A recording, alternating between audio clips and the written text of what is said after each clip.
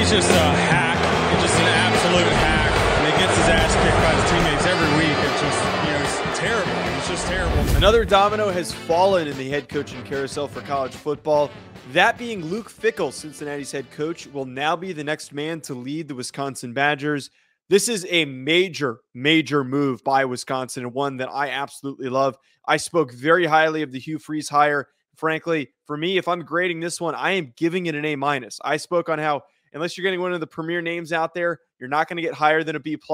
This, to me, is one of the most premier guys on the market. A lot of people believed, and frankly, I was one of those that didn't think Luke Fickell would leave unless he had an opportunity at one of the major premier top 15 programs, like the possibility of him possibly being Notre Dame's next coach last cycle that ends up being Marcus Freeman, obviously.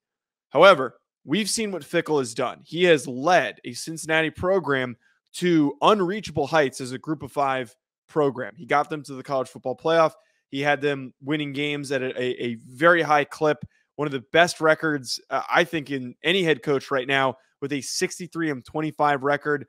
He has done so many great things in his time at Cincinnati, and this is the type of person that you want that has shown an ability to build up a quality program and turn them not only into a competitive one, but a contender. If he can produce those results at Cincinnati, I have a lot of confidence that he is going to produce even higher results at Wisconsin. We've seen the success that they've had over the past few years and what they were able to do under Paul Chryst.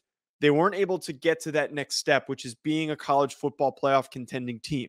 Now that the field is expanding, this is going to set them up for serious competition in the Big Ten, especially with things not going great for Ohio State. Again, I have so much faith in Luke Fickell to be a fantastic coach in his time at Wisconsin.